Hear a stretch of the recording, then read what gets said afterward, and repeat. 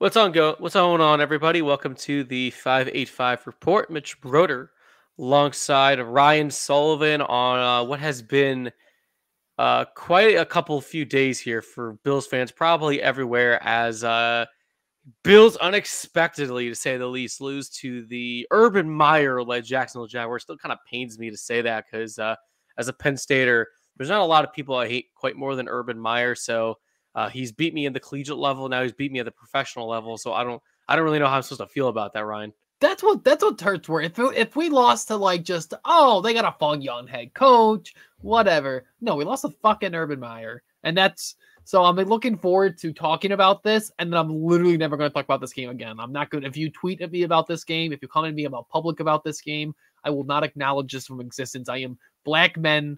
Oh my god, cut that. Men in black. This out of my brain immediately after this podcast. Yeah, I kind of had that feeling this morning. Woke up because I was chatting a little bit here and there with people, some on Twitter, some in person. And this morning I just decided, said after this podcast, after we record tonight, I'm not talking about this game ever again moving forward. Just out of the system because it's very easy to get very amped up. I've realized talking about this game because it was just such a, frankly, for lack of a better word, it was an awful game. I mean, the only other time in my life that I compare, just from a entertainment perspective, a Bills game to that low of a level was when I was a 9-year-old at the Browns Bills game in '09 when it was 6-3. I mean, that is literally the last time I can remember just sitting through just such a miserable game, just in general. And then you add in the fact that, well, one team's led by Urban Meyer and has one win, and then one team, being the Bills, is a Super Bowl contender going into this season with an MVP contender at quarterback. It just really was just such a rough game to watch as a fan. Yeah. There's really nothing else to say. I mean, we're going to talk a whole lot about it here, so I shouldn't say that. But it just, context considered where this team is, it sucked. There's nothing outside of the defense that you can really take out of this game. So as we start here, I think we have to kind of break down where this blame goes in this game. And I think obviously the place you have to start is that offensive line. It's the easiest target, but it's the easiest target for a reason. And, I think offensive line sometimes is a scapegoat for other things not going well. But of the some numbers, let's give numerical value to how bad this offensive line was. The Jacksonville only brought more than 5 times in this game. They got 17 pressures. All 4 sacks were when they brought 4 guys. The most damning number of this game, Taven Bryant. Do you know how many sacks in 55 games Taven Bryant had coming into this game, Mitch? I looked it up before we recorded, so I do know, but I'll just say for fans, I'll tell you right now, it's less than 5. He had 3. He played 55 games and he had 3 sacks, and he had 2.5 in this game. That is insane. Taven Bryant. Jacksonville doesn't like Taven Bryant. Taven Bryant doesn't like Taven Bryant, and he got 2 sacks in this game. That is unreal. Just comical levels of implodement on that offensive line. So I think if we're going to start somewhere, sorry if I blew out anyone's eardrums with that, but that's where you got to start. Offensive line, it was bad as the eye test told you in that game. Absolutely. That's where I think it starts and ends. I think the people who are out here criticizing Dable, criticizing Allen, not to say that they're clear criticism, I think you have to step back. When your offensive line does not allow you to execute any play of any kind, run, pass, it doesn't matter what it is, 5-step drop back, shotgun, anything, it is impossible to do anything. I mean, we saw back in 2018 when the Bills' offensive line was atrocious, right? They couldn't do shit offensively for that entire season because of that.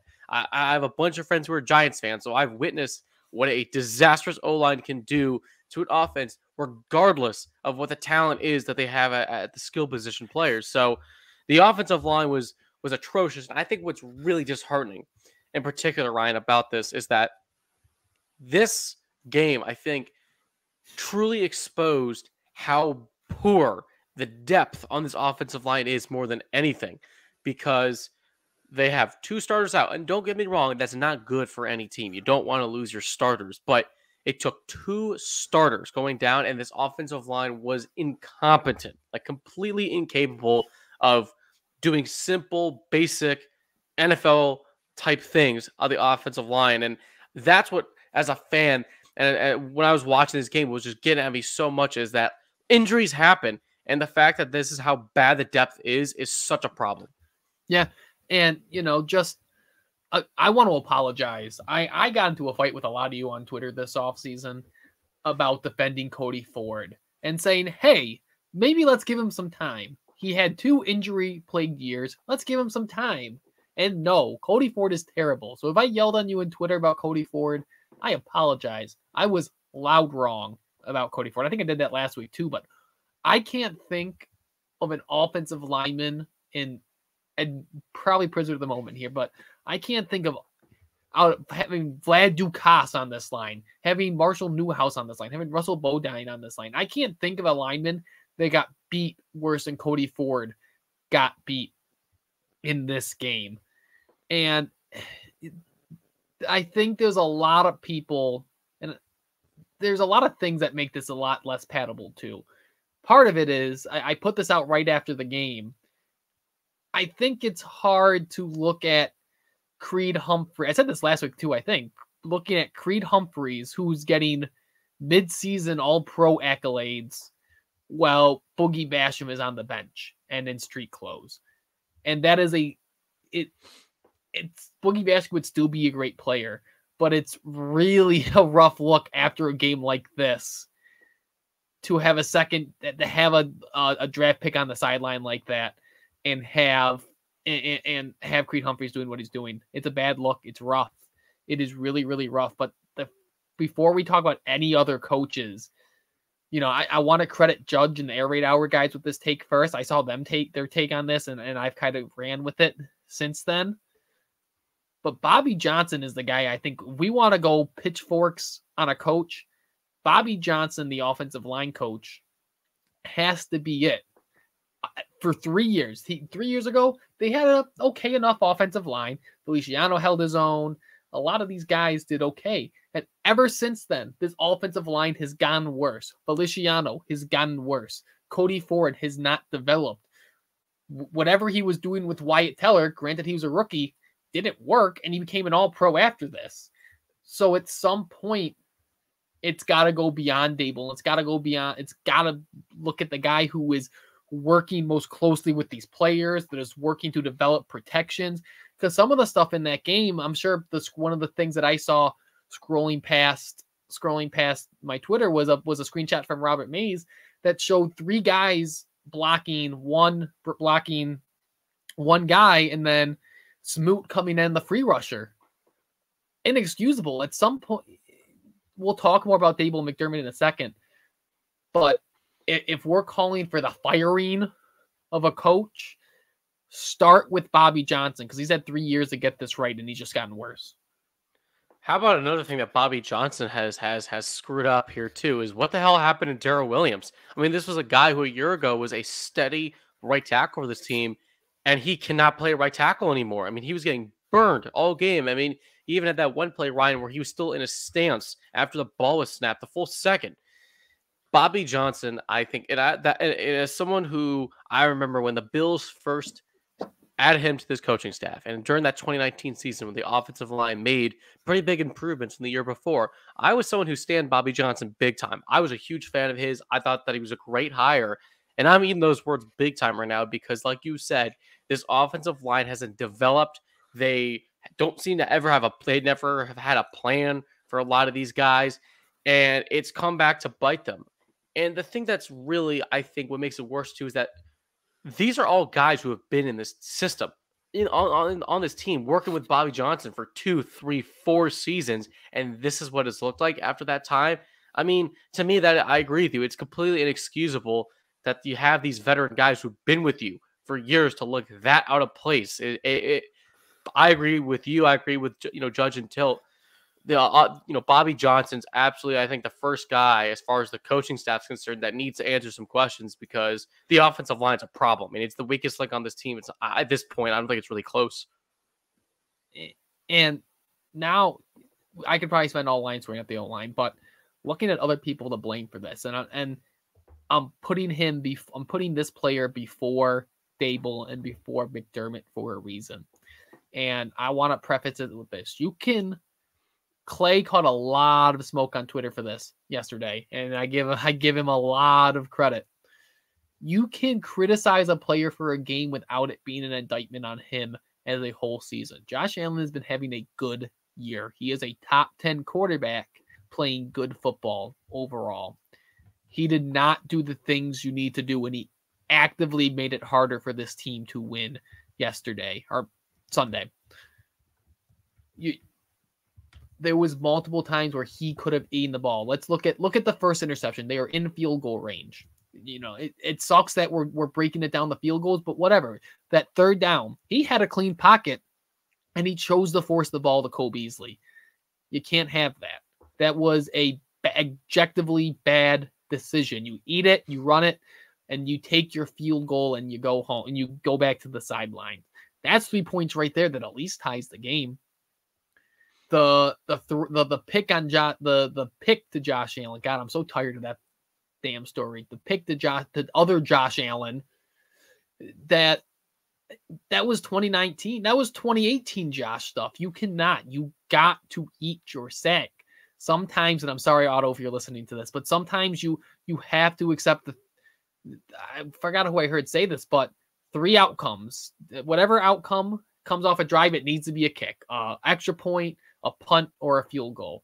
And sometimes when everything blows up, like that play where he just yeeted it up and it got picked off, sometimes you just got to say, damn it, take your sack and live to play another day. And he didn't do that. That was a massive brain fart that gave them points, that put them on plus field position to kick a field goal. Or did they not get a field goal off? Did they get a field goal off that one? I forgot if they... That actually might have been when their kicker missed 3 kicks in a row. It might have been that series, but still, though, easily could have been points nonetheless. Exactly. So no one who criticizes Josh Allen, like myself, like Clay, from this game is saying Josh Allen's bad.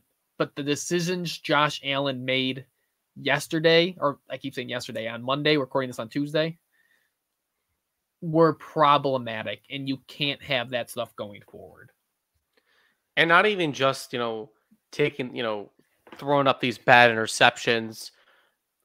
Also, from what the, film people have been posting on social media, which again, I don't claim to know what I'm looking at when it comes to film, but I just try to kind of echo what they say. Josh Allen missed checkdowns the whole game. I mean, he was really trying to force the ball down the field. And I understand that as a quarterback, sometimes, that's obviously your last read is the checkdown. But there was one play in particular, I know everyone's circling, where Singletary is just wide open with probably at least 10 yards of grass in front of him to make guys make a play. And Josh Allen just never even looks his way and is just trying to push the ball down the field. And listen, Josh Allen's a gunslinger and he wants the big play. And I'd rather my quarterback want to make big plays happen than be, as they say, kind of check down Charlie. But sometimes you just have to just take what the defense gives you. And Josh Allen has gotten much better at that over his career. No question about it. But on Sunday, he definitely missed a lot of opportunities for easy completions that could have got them into second and third and shorts, maybe even moved the chains. And instead, he was trying to get all back at once just too many times. And again, I don't think he's the number one person or group I'm putting blame on. I think we could both agree the offensive line cost them the most, but Josh Allen's decision-making on Sunday didn't help either. And I think what was most telling in an organization that does a really good job of not throwing stones in after press conferences like this, you see it a lot where stuff goes wrong, and sometimes, not even intentionally, but guys will let a snide comment fly. It doesn't happen that often with this organization. You go back, Kirk Cousins had a moment like that in the Minnesota press conference. I'm all over the place today. Minnesota press conference last week where he threw Mike Zimmer under the bus. They do a really good job of not doing that, owning it. But in Brian Dable's press conference today, they asked him about the third and two zone read that he in no way should have kept to himself and got that fumble. And he didn't say anything really negatively about it, but I think his comment, which was that I'm going to keep that between me and him, I think was very telling about his attitude on, or his belief of what should have happened with that play. Now we can argue whether that was the right play call there or not, given the state of the offensive line, but just too many bad decisions that made it really hard to win this game in a game where the offense wasn't doing a ton anyways. So with that, I think what people are really harping on is the coaching in this game. And I've been told that I carry too much water for Brian Daboll and that I'm a Brian Daboll apologist. And I want to start here and not harp too much on the offensive line. There is nothing you can do. There is no game plan for people beating your offensive line. There isn't. There is no answer for, there is no game planning around your offensive line getting its ass kicked. And if I'm going down the line, if I'm the Bruce exclusive, the Bruce Nolan plurality ply of giving out blame, I think this was one of Sean McDermott's weaker games. And there's two calls that stick out in my mind particularly strong. And I wonder if you picked up on these two. The first one was, I think it was the first half, that wild play where Josh got whacked in the face, no flag, and then rolls out and did his little flip thing, gets it to Sanders, who looked like, to me, completed the process of the catch. And instead of challenging, just takes a timeout, which to me was insanely nonsensical. You are, let's say, challenge it. You're going to get time on the sideline to chill out anyways. And if you don't get it, you're just out of timeout anyway. So I don't understand the thought process on that call. Even if you didn't think you were going to win it, which I think they might have. It looked like he completed the process of that catch. What's a catch?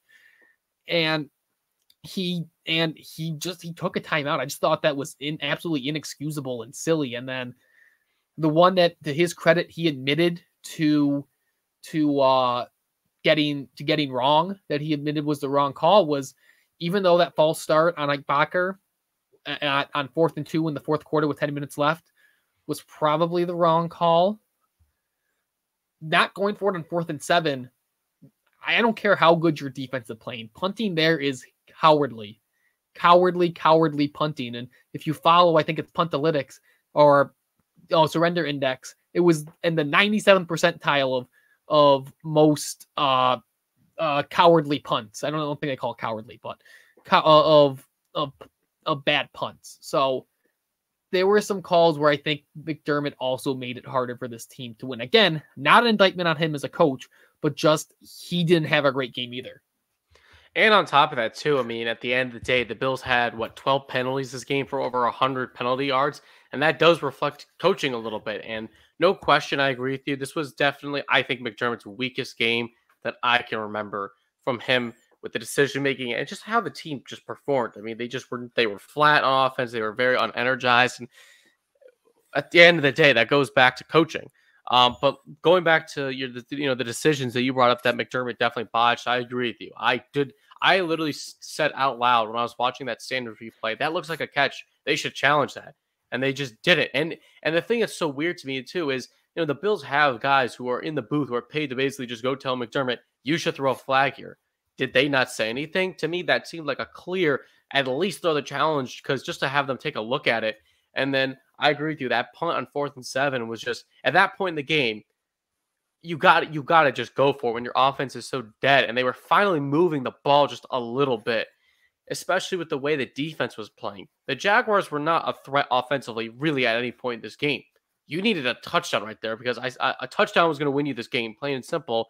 And a punt to give the ball back and effectively put your offense back on the field, backed up, because the Jaguars punter, give him credit, he played a hell of a game and kept on flipping the field on Buffalo, but McDermott didn't bring it for sure. I think that's another guy to blame. And then a guy that I blame a little bit, Ryan. I'm curious if you agree with this. I'll explain myself, and I'm curious what you have to say. I tweeted this after the game. I said, I think Brandon Beane deserves a little bit of blame for how this game played out, because he has... Listen, I love Brandon Beane. I'm a huge fan of his. I think he's one of the better GMs in football, and he's been a huge reason to why this rebuild has turned out the way it has. But he has really screwed up this offensive line over the last 3-4 years. Obviously, we saw what happened with Wyatt Teller. What are you going to do about that? But Quentin Spain has turned into a good starter for Cincinnati. They kept Brian Winters last year for so long. During the offseason, we knew this interior offensive line was shaky and that maybe drafting a guy wouldn't be bad, but instead he doubled down in DN and took Boogie Basham while Creed Humphrey's an all-pro. He doubled down on tackle, and when Tommy Doyle stands on the sideline every game, never sees the field, Trey Smith's been a very solid, good starter for KC. And then on top of that, the trade deadline, there were some guys available when you're in a championship window. And I know it's about, sustaining success, but you had a chance to win a Super Bowl with the AFC as weak as it is, and it just never do anything different, just to not make a move and just stand by Cody Ford, who's been a bust, and Ike Bucker, who at best is average. I think that I'm not saying this is all his fault at all, because it does ultimately go back to the players not executing and Bobby Johnson not getting these guys ready to play. But I think that Brandon Beane hasn't made this any easier on the coaching staff, because he hasn't upgraded his offensive line really at all in the last 2 years. It does seem like, this does seem like that he drank a little bit too much of the processed juice, and that he bought a little bit too much into his own players. When we had Bruce on in the summer, he talked about you don't re-sign meh players, and that's what John Feliciano was, a meh player for this team. Ike Bacher, he was cheap, but they just weren't answers, and I think they bought too much in to the culture. And once again, I mean, I'll get into this a little bit, but this is still a 5-3 team. This is still a team in first place, and this is still a team that this is a mess of a division right now. But after a game like that, and when you see the context of what other rookies are doing, it is really tough to see guys that we have just not be ready. And, I don't know what the answer is, but I think it's telling that why can't we bring Tommy Doyle in and then push Williams back inside where he was starting to figure it out? Why Ryan Bates has been on this roster for 3 years? What, he's supposed to be this versatile guy, and he can't buy time on the field. Why can't he play guard? There's a lot of guys. It just seems like offensive lines can go south so quickly with injuries, and it just seems like they weren't ready for that. But when we look at how this can get better, because we just did, and it was kind of cathartic to go through and just kind of shit on everything that went wrong in this game, I think there are things that are really fixable on this roster. First of all, this offensive line was bad, but I think it is important to remember, like you said, 2 injuries isn't nothing. Like 2 injuries, even though John Feliciano isn't great, matter. Spencer Brown was figuring it out. Darrell Williams was figuring out. They were playing passable football. Granted, they didn't play a ton of deep talent, but they were figuring it out, and they were becoming a passable offensive line that can win you games, with Spencer Brown at right tackle and Darrell Williams at right guard. And when you get into the game of shifting guys around again, that hurts. That is never great. So Spencer Brown, according to McDermott today or yesterday, whenever he had his press conference, said he's going to practice this week. That is big. I think whoever's at that other guard spot, it doesn't really matter, I don't think. But as long as it's not Cody Ford. As long as it's not Cody Ford, I think that'll help. I don't think the offensive line is going to be this bad all year, knock on wood. We didn't think we were going to have another game like, we said after Pittsburgh that, not every line can do that. Well, apparently Taven Bryan can do that. But I think once this line gets back to full strength, and it seems like Spencer Brown is coming back, I think that will be fine. And, look at what Tennessee is doing now with Harold Landry and Isaiah Simmons, not Isaiah Simmons, who's their big, Jeffrey Simmons. And they're causing problems. And the Bills wasn't pretty, but they held their own against that defensive front in that game. So they're figuring this out. So I think that's a big part of it. Is there anything else that you think this team needs to do to kind of get its ducks in a row here going forward? Well, I mean, the only 2 things I can think of is just like you said, with Spencer Brown getting healthy, another guy that needs to get healthy so badly for this team. And it's funny because if you said this back in, April, I think people would have laughed at you, but geez, man, they need Dawson Knox back so badly, because part of that check down game is Dawson Knox making plays with the ball in his hand after the catch. They don't have that ability with Tommy Sweeney. Tommy Sweeney's not a bad backup tight end. He's a good blocker. He catches the ball. But listen, Tommy Sweeney's catch the ball and then go down. That's what he does. And they don't, or fumble. or fumble. Right. They don't have a playmaker right there. And the only other thing I can think of, and I'm not saying that this fixes any issues in the running game when it comes to as far as the offensive line is concerned. But with Zach Moss in concussion protocol, I assume he's probably not going to play this week. I do want them to see if they can use Breida and the Breida season, baby.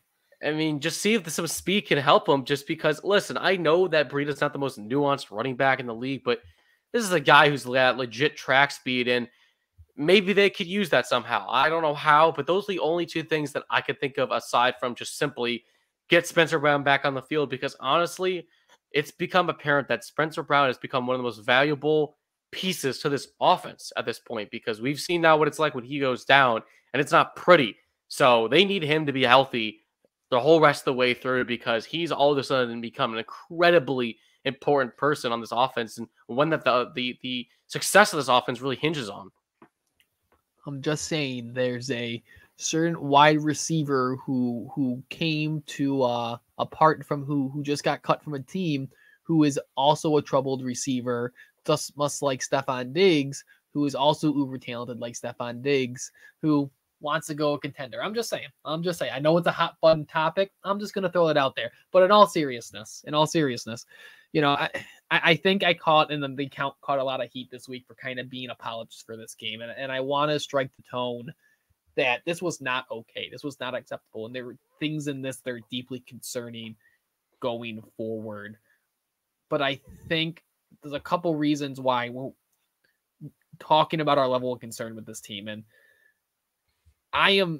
it sucked. This game sucked. And I'm still not as concerned as a lot of other people. I'm at probably a 6 at this point, but look at the context of the league right now. Look at what happened this week. Cowboys get their absolute ass handed to them by the Denver Broncos. You have Kansas City, who still doesn't look like themselves. Sure, you have Tennessee have a out of nowhere game against the Rams, who looked like world beaters, but they have concerns with how sustainable is that offense, right? There's this league right now is a mess. There is no true best team. I guess you can say Arizona, because they just smacked around the 49ers with Colt McCoy, but this team is a mess. And it sounds like a cop-out, but guys, football happens sometimes. This is a weird sport. And every once in a while, you're going to have things like this happen. And what separates good teams and great teams from meh teams, not playoff teams, is being able to bounce back from this stuff. And being able, and this coaching staff, regardless, they've had some stinkers. They've had games that have been really, really ugly. And it's the ability to bounce back and show, I'm trying to think of a cliche, I can't, but just bounce back from this. And that's why a lot of my defense this week was, listen, relax. It was bad. It's concerning, but until it becomes a trend, until they do this again, hopefully they don't do this, but if this happens again and we see the same issues, or they win like a 3-game game against the Jets, okay, let's come back and talk about the serious long-term potential of this team going into the playoffs. But until then, this is a first-place football team. This is a division, a conference where everybody has an ugly loss. Everybody has an ugly loss. Tennessee, Tennessee is so good. They lost to the Jets.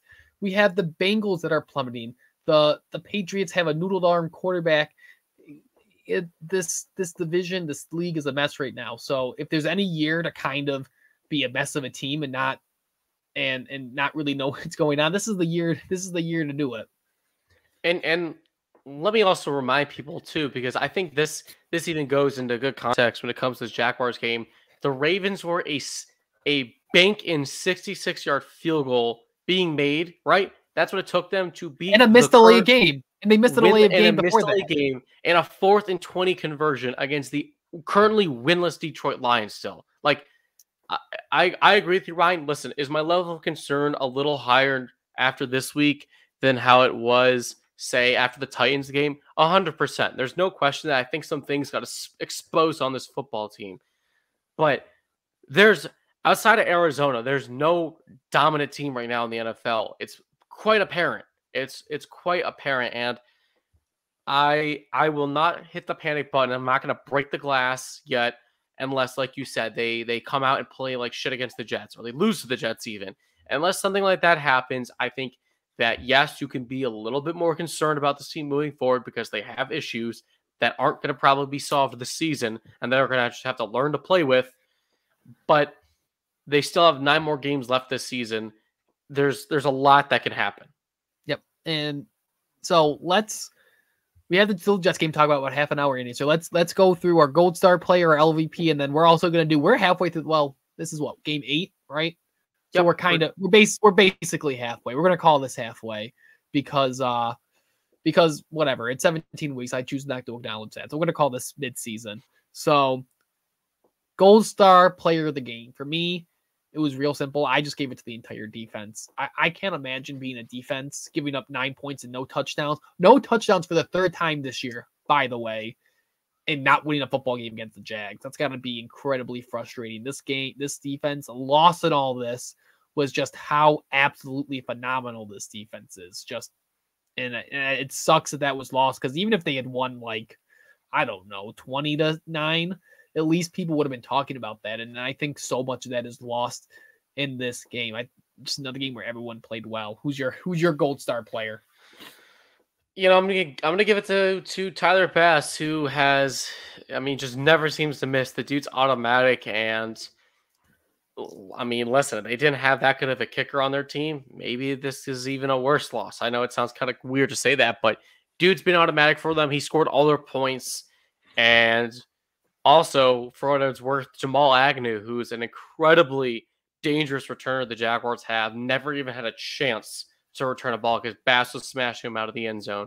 So I'll give it to Tyler Bass for my gold star. Who's your LVP, though? Who sticks out of you? There's a lot to pick from, I think, in this game. I think we're both going to pick the same general area here, but who are you picking for your LVP? I'm on a tear. It's Bobby Johnson. I understand these players aren't great, but you got to figure something out, and it falls on you. It falls on Bobby Johnson. So I'm going for the coach, and for me, it's 100% Bobby Johnson / offensive line, but he's the one who gets them ready. So I'm going Bobby Johnson. And I'm going to go specifically with Cody Ford, just because I think he was the worst of the worst. They all were bad on the O-line, but he was just a disaster. And just simply put, not only is Cody Ford not a starter in the NFL, I don't think Cody Ford's an NFL caliber offensive lineman, period. He, to me, is now in the same sort of category that we are all memeing Bobby Hart to be in, because that's what it feels like at this point. So I think that Cody Ford, for me, is the guy that I'm putting as my LVP. How about we get into mid-season awards, though, because, like you said, we're about halfway through. Who's your midseason MVP? Because I think there's a lot of guys you could pick for this, Ryan. But I'm curious as to who you have. I'm going the most important player, the guy who's won us games, and I'm going Josh Allen. I don't even know who that was that put out that bait tweet that Josh Allen took a massive step back. Look at his numbers. A lot of people have also put out the numbers, and his numbers are pretty similar to last year. And there's been a little bit more inefficiencies, but Josh Allen showed that he's back-to-back as a top 10 quarterback. You're not always going to be QB1 or QB2. He's still playing really good football. He is still this offense. There is no other player I want on this team than Josh Allen. I don't want the ball in anyone's hands besides Josh Allen. And when push comes to shove. Yeah, I jokingly wrote down Spencer Brown. I don't literally mean that. I'm going to agree with you. I think that it is Josh Allen, because we know that Josh Allen can simply make something into nothing. And here's the craziest thing. I didn't even know this, Ryan, after the game, that Josh Allen has been pressured the second most out of any starting quarterback in the National Football League. And frankly, if you're watching Bills games, you would never even guess that. You'd assume it'd be kind of high, but second most in the National Football League, and he's not even anywhere near the most sacked quarterback, is remarkable that he's able to essentially bail out this offensive line time and time again and make throws. Even in this game, which admittedly was a bad game for him, he still made a couple plays that, you watch and go like, woof, like that. Emmanuel Sanders throw was wild. What a throw. When he's fading away. Come on. Wild. Come on. So I agree with you. Josh Allen, for me, is still 1,000% MVP for me. So for LVP, though, for the midseason awards, for me, I have to go with specifically the interior offensive line. I mean, they have been bad, and I'm excluding Mitch Morse because Mitch Morse, I don't know why everyone said get rid of Mitch Morse. He's proven to be the most consistent offensive lineman on this team, hands down. So I don't want to hear it that the Bills should have cut Mitch Morse because he's been too good for them. But the guards have just been terrible the whole season. And it's concerning when your best guard at this point in time is the guy that started 16 games for you at right tackle a season ago. I mean, that's what the state of it is. And, that to me, they're just clearly the weakest link on this football team. How about you, though? I've literally had interior offensive line. We've talked plenty about it, so I won't harp on the point any longer, but it's hampered everything this team tries. Not everything, but it's been the limiting factor on this team. And if they don't win a Super Bowl, that's what we're going to be talking about all off season is the interior offensive line. And you know what? Oh, and most improved player. So I'll start with mine on this one. Most improved player, and a guy that is, I call him a Rorschach test, because even now you can look at him and see 9 different things. But I think Tremaine Edmonds, for a guy that has been so controversial and such a topic of debate, has really stepped up in this game this year. And I know coming off the Jags game, people are going to look like, oh, look at that Jamal Agnew throw. You shouldn't be running with Jamal Agnew. Jamal Agnew's like a 4-2 guy. He shouldn't have been out on that play. But I think he's played really good football this year and really been an important cog in that defense. And I think there's a certain sect of people that no matter how good he plays are going to be happy with him. But I've been incredibly pleased with the football he's playing this year. I like that. And I think that we can finally say that Tremaine Edmonds has really grown into like him as a player. We always said, oh, he's so young, he'll figure out. I think it's safe to say he's really started to figure it out. All the nuances of being the middle linebacker, being that, quarterback of the defense. So I like that pick. I'm going to go in a different direction though. And I'm going to give it to a guy who all of a sudden has become a very important player for them on that offense. That's Dawson Knox. I mean, Dawson Knox is somebody now that is crucial to this offense and their success, because what he does, the mismatches he presents to a defense. I mean, people are saying how the Jaguars were playing a lot of too high the whole game, right? Similar to what we did to Kansas City. Well, guess what? You know who forces defense to not do that? It's Dawson Knox. So him being on the field changes how defenses play us. And the fact that we're saying that after last year where we were all convinced the Bills, needed to go make a move at tight end is really something. So for me, Dawson Knox has been such a improved player for their offense, regardless if he's producing or not. He's just presenting issues and changes what defenses do against the Bills offense. So for me, he's my most improved player of the game or of the season so far.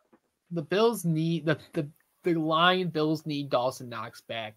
If you had said it last year, would have been laughed at. So it is funny to hear that. So it's been cathartic. We got the Jets game, the Jags game out of the way. The one other note that I didn't get to just about midseason stuff is let's stop running the football. That's all I want. Stop pretending you want to run the football. Ryan, you got to be balanced. Balanced teams win Super Bowls. Nah, fuck that. Throw the ball every single time. Use a short game as your run game. I'm done running the ball. And I'm 80% me, but not really. I want stop running the football. Yeah, but use the pass to set up the run. Right. I'm done running. It's let's live in the space age. No more run. Okay. Right. On to the Jets this week, and another rookie head coach who I think has a very different vibe to him than Urban Meyer. So we are now. This is about the halfway point of the season now. What have you seen from Robert Saleh in New York? What are some things you've liked? Some of the things that you think he's not doing well? What have been your overall impressions on Robert Saleh and this new Jets regime? I was a really big fan of Robert Saleh when he was with San Francisco, so I thought that it was a home run hire for the Jets, and it's been rocky, no question. I mean, it's a rebuild going on. That roster has minimal talent, a lot of injuries, so listen, they've gotten blown out badly a bunch of times this season. But overall, Robert Saleh, I wouldn't say I've been in super impressed with him, but I think he's been pretty good. There's no question he's a leader. The players respond to him. They like him. I think he says all the right things. I think that they play tough for him. I just think that their talent or their lack of talent just kind of is what does them in more times than not. But overall, I think Robert Saleh has got a bright future. It's tough to judge him again with this team because they're just he's not working with much there, especially now with guys like Marcus May landing on IR. Like those are guys that just can't afford to lose. So overall, though, I like Robert Saleh. I think he's been pretty good. So yeah, that's my take on him. How about you? Yeah, I think I keep seeing things where it's like Robert Sala's supposed to be this defensive mastermind. And like you said, there isn't a lot there on that team. But I think the way you kind of judge teams in this situation is not the record, but just how they play, right? Can they play above themselves? Can they play together? And it's a team that when I watch, I see them play together. The Jags, on the other hand, until Sunday, was a team where I didn't see that. It was on a team that I really saw playing together. The Jets are a team that even though they're not super talented, I see them playing together. I see the path to success in the future. I see good processes in that team. And, when we look at what this team is, we said last week, Jags were 32nd in DVOA defense. The Jags went up to 26 after that game in DVOA defense, was kind of funny. The Jets are now last in DVOA defense, 30th against the pass, 31st against the run. And as much as I respect Robert Saleh and the job he's doing with that team, there's a reason that they have 2 wins at this point. And the last 2 games have actually been kind of, I thought, impressive. Obviously, they had the one game that they won against the Bengals, which shocker. And they won a game against the Titans, which was a big shocker. And I think they put up an impressive performance considering most of that game against the Colts. They had Josh Johnson as their quarterback, and they were a Josh Johnson interception away from covering the spread in that game. So he's got them playing not good football, but together football, and I think got them believing in themselves. And I think that's a big part of when you're a bad team. But at the end of the day, this isn't a overly impressive roster. And the offense, I think when you look at least just by name, power and name talent alone, probably is the stronger of the unit. So when you look at the offense, what are some of the strengths you see on that side of the ball? Their offense doesn't have a lot. I'll say that. I think it's no question that's the weaker side of the ball for them. It's tough to say just because honestly the quarterback situation there is so wacky because Zach Wilson did not look good really at all. He gets hurt. Then the legend of Mike White happens. Then he gets hurt. Then Josh Johnson comes in and throws for 300 yards. So I don't really know what to expect, frankly, for who's going to be under center with this offense.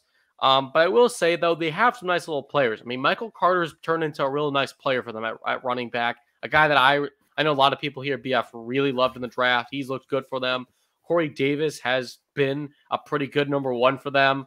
So they do have some guys to throw the ball to. Elijah Moore starting to become a real weapon in their offense. They still have Jamison Crowder. So there are a couple of good players for this Jets offense that I think can make some plays. Overall, though, I don't know if anything really specifically concerns me.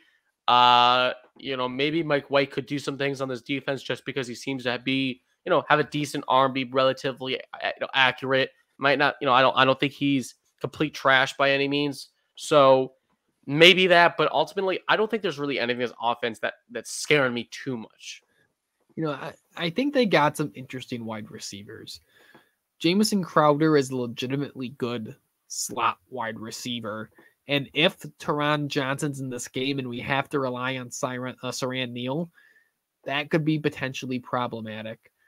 Elijah Moore is a dude with a ton of talent who is slowly figuring it out on that, slowly figuring it out. But this is an offensive line too with some injuries. Mekhi Becton, who is phenomenal, is on IR right now.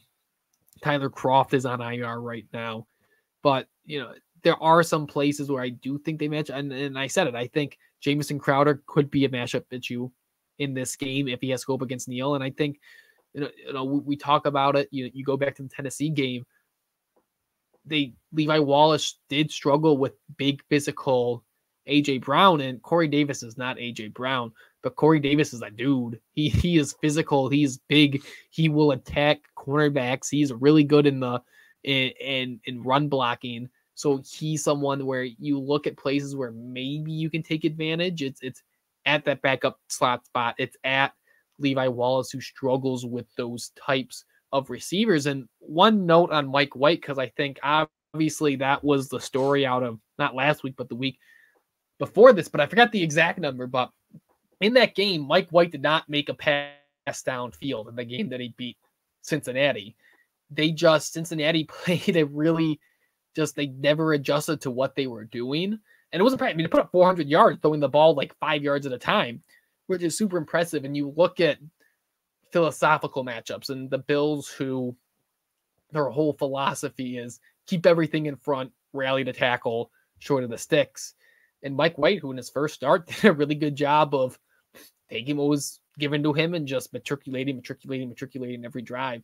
So I think there are a little bit of advantages there, but I just don't think the talent is enough to exploit that. And you see it with rookie quarterbacks sometimes. They come out, or guys like Mike White, they have their moment in the sun, and then they come back and they get shellacked. And I think if Mike White gets a start in this game, which it looks like everything points to him starting in this game, that he'll come back, and this will probably be his come back to earth game, because once again, we've seen what McDermott does against quarterbacks like that.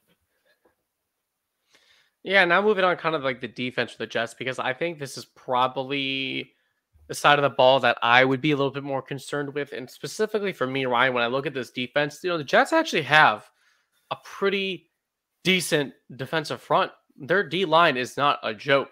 Quinnen Williams is really blossoming, I think, into a very nice player in their defense. They have Sheldon Rankins, who's a guy that had some really good years in New Orleans, who's a good player.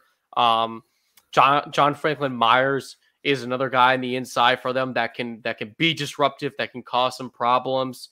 They have Shaq Lawson, who's a familiar face for Bills fans, who's made a few plays for them. So and Delshon Phillips. Yeah, and they got Delshon Phillips. So it's a little bit of a revenge game for a couple of guys, not just Tyler Crofts, unfortunately, who's now not going to be playing, but a few guys have a revenge game coming up.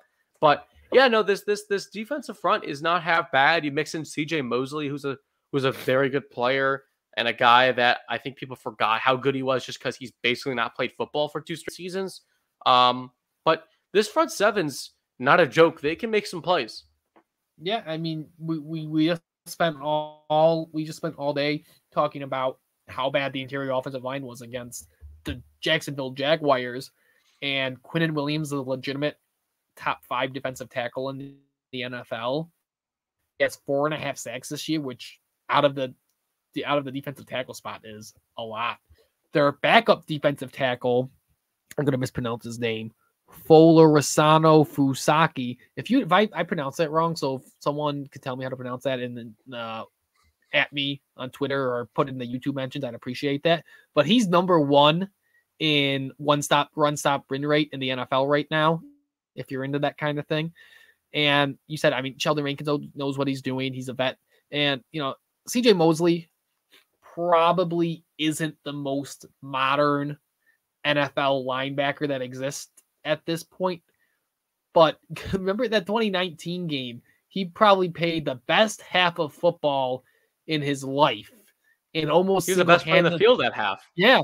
And almost single-handedly won the game and then got hurt for the rest of the year. And I don't know how big of a role he can have in this game. But once again, you talk about just mismatching weaknesses with strengths. And, this is we talked about it. This is the Bills team that cannot run the football at all. So, if they come out and they still are trying to establish this goddamn run, with Williams and Rankins and the other guy that I mentioned, I'm not going to say his name again, and Mosley, who's a proven veteran and knows football and knows how to fill run lanes, it will be really hard to get the run game going. Now with my track record, they're going to go out for like 300 yards rushing. But just on paper, it looks like it'll be a tough place to get that going. Now, when I look at this game, like you said, probably their best outside of Quinn Williams, the best player was Marcus May. And I've loved Marcus May for a while. I think he's a really good player. But I think this is a really good game. And I had in my notes talk about earlier, but I would really like to see them just force feed Stephon Diggs this game. He's still playing good football. Like he's not I think he's about 80 yards off where he was at this point last year. And I think like you have to diversify. You have to throw to Sanders. No, let's take this game. Let's throw the ball to Stephon Diggs 12 times. Let's get him 150 yards and reward him for everything that he is on this team and get that part of the offense going, get him in rhythm. Because I think this offense is really its best version of itself when it goes through Stephon Diggs. And you look at a team with a depleted secondary like this, and I think this is a really good opportunity if this front seven can hold up, if Spencer Brown comes back, to really push the ball downfield and get Josh Allen feeling good again. I mean, look what happened when they threw the ball to Diggs in the second half of that Jags game. All of a sudden, the offense was working for a little bit. I get it that they got a lot of mouths to feed, between Sanders and Beasley and the running backs. And I feel like sometimes Josh Allen and Brian Dable forget that Stephon Diggs was the leading receiver of the NFL a season ago. In this game, I need to see him get targeted 10 to 15 times. He needs to be the centerpiece of their game plan because the Jets defensively, their secondary's a little bit of a mess right now, especially with Marcus May out for the season. There's no one in that secondary that can match up with Diggs and make plays like he can. So this needs to be a huge day for Stephon Diggs because not only that, Ryan, Stephon Diggs is without a doubt, as far as the receivers go, the best after the catch. None of the receivers make the plays he does after the catch. And he needs to be a guy that I think needs to get fed the ball, force-fed the ball all game long. I 100% agree with you. Yeah. And, I think that's what it comes down to. And this is not a question I had in the notes, but, we talked about this in the Miami game. And I think we even talked about this going into the Jags game. But that I think this is the game where if you want to make the fan base feel good, and even I think after that Jags game, it'll take a while to really build people's trust back. But this is a game where I think you really need to put the pedal to the metal. I don't think this can be like a Meadowlands game last year where you win 18-10 on just kicking field goals. I think the Bills need to go in this week and score 30. And, it seems like they've gotten the message based on the comments. Once again, sometimes that means nothing. Sometimes it's code speak. But McDermott said it this week. He's not ignoring the stone in his shoe. So even if Brown doesn't come back, I think there'll be some significant changes along this offensive line and the way they do things. I think Dable and this offense is smart enough to find something that works. Brian Dable is a good offensive coordinator. I don't care what anyone says about this game or what they thought happened in the Miami game. But I want to feel, it's been a while since I felt they went on a tear through the first 4 games or first 5 games, and then they've had 3 ugly games here. And I just want to have a game where the offense moves freely down the field, Hicks chunks plays again. And once again, this is a game where style points are going to matter. And if I'm Sean McDermott and you can score 50, you put up 50 in this game because I think that's what this offense needs is to just feel good again and put up points in a big way. Absolutely. And I think that kind of just segues right into it. Score predictions for this game, Ryan, sitting here on Tuesday night. What do you predict for this game on Sunday? I say 38-21. Once again, I think it's a game that maybe they come out slow and Twitter melts down for a second. But again, yes, they lost to a really talent deficient Jaguars team, but I really refuse to think lightning strikes twice here. The Bills are too good of a roster. The Jets are too depleted of a roster. And Josh Allen is too good of a quarterback and too smart and competitive as a quarterback to let this happen again. This is a well-coached team. This is a disciplined team. And I think they go out and get the job done. I have 38-21, but I think there's a real possibility that Dable is on fuck it mode and tries to put up 90 points to get this team, these fans feeling good again. Yeah, I agree with you. I think I said it on the podcast last week that McDermott, is only had one loss against a rookie quarterback, and of course, I say that and they lose to a rookie quarterback. Although it was not Trevor Lawrence who won the Jaguars this game, and McDermott's track record against inexperienced young quarterbacks still remains in my eyes very high, very good. And I agree with you. I think whether it's Mike White, whether it's Josh Johnson, whether it's whoever the hell the Jets roll out there behind center, I think McDermott doesn't make them look good at all. And I think this offense does kind of wake up a little bit. I know they were saying that the Titans loss was a wake up call, but in reality, they're a Josh Allen slip away from probably winning that game.